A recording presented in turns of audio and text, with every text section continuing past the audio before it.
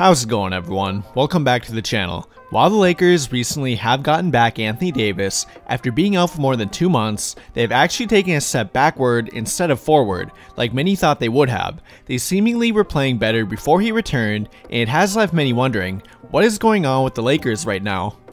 While there is not one definitive answer to that question, there are multiple areas that we can look at that will help give more of a clear picture on why they are currently struggling. And to begin, the obvious one here is chemistry. Not only was Anthony Davis out for more than 2 months, but he has now returned to a much different team than when he left. Not only did they add 2 new players to their rotation in Andre Drummond and Ben McLemore, but their rotation itself is now completely different. When AD was last on the court, their rotation included Marc Gasol, Wesley Matthews, and did not give as many minutes to Talen Horton-Tucker. So not only is Anthony Davis having to readjust to being back on the court and finding his own rhythm, but he is having to get comfortable with practically a completely new rotation too. And when you add back in a player as important as Anthony Davis back to a team that is now completely different compared to when he last played, there is going to be chemistry issues. You cannot integrate a player like Anthony Davis back into a rotation and immediately expect him to take on a big role again without expecting the chemistry to be a bit off right away. Their chemistry on both ends of the floor has been a glaring issue ever since Anthony Davis has returned. As a team, it's clear that they have gotten very used to playing without him. On offense, almost everyone on their team almost looks a bit uncomfortable and not looking like they even know what to do when they run their offense through Anthony Davis in the high post. It's almost like they have forgotten how to play with him, which is not all that surprising when you consider that he has not even played with some of the players who are now on the floor with him. Instead of improving their offense, it has often left it looking even worse. Will that be the case in a couple of games from now? I really doubt it, but they currently do have a lot of work to do. They found out very quickly that they cannot simply run their entire offense through Anthony Davis when he is on the floor, especially with him struggling to find a rhythm. They need to find a balance between what was working for them before on offense, which was running a lot of pick and roll through Dennis Schroeder, and then slowly reintegrating their offense through Anthony Davis more as he gets more comfortable on the floor again. And their need to do that is very apparent in my opinion. The only time their offense looked relatively good while playing Washington was when they ran a lot of pick and roll through Schroeder with either AD or Drummond as the roller.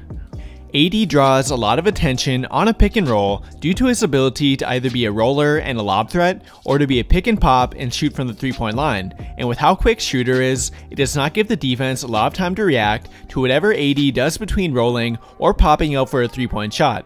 If they really want to make him a priority in their offense practically every time down the floor, that is the correct way to do it, not by giving him the ball in the high post every time and expecting him to make a play from there. While we all know that AD loves to play out of the high post and either shoot from the mid-range or drive and kick to an open 3-point shooter, it simply does not work as well without LeBron on the court with him. LeBron and AD will almost always play on the opposite side of the court when the other has the ball in the high post. This draws the attention of the defense away from whichever one has the ball in the high post and gives them a lot more room to operate. But with LeBron currently out yet, that has been the clear reason for why running the offense through AD in the high post is not working. He draws a double team nearly every time, and he has not been able to find a rhythm because of it. And even though he has been drawing double teams, they have not been able to be quick enough to take advantage of the double teams that he does draw, either because they often hesitate to shoot, or they drive into a crowded paint and take a bad shot.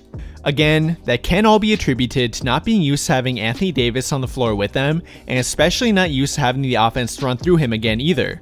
And even though Anthony Davis has struggled to find a rhythm himself, the fault is not entirely on him. Like I mentioned before, many of their other players are not currently taking advantage of the attention that AD draws on the floor.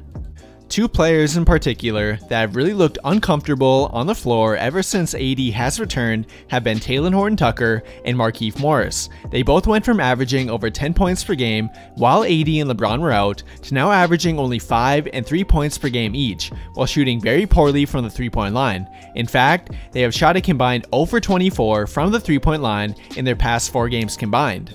While Talen is not expected to be a reliable 3-point shooter for them like Markieff is, neither have been reliable in practically any area for them during the past 4 games. The inefficient 3-point shooting is a huge problem for 2 players who each play about 20 minutes per game, but the way they've struggled ever since AD has returned is a clear example of how many of their players have been uncomfortable in their new role with AD now back on the court.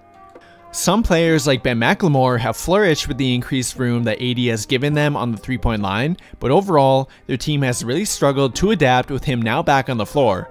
Although it may not look like it if you only look at his numbers, Andre Drummond has really struggled to get comfortable while playing with AD too. He's been a beneficiary of getting more offensive rebounds from the attention that AD draws on the floor, but overall, he has looked very uncomfortable in his new role.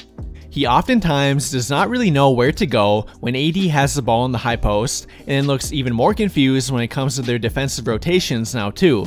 The teams that they have played have targeted AD and Drummond on pick and rolls by switching them onto perimeter players, and while they are capable of individually doing that, they are not making the correct rotations as a team after it happens. They are not communicating effectively on where to go or when to switch back either.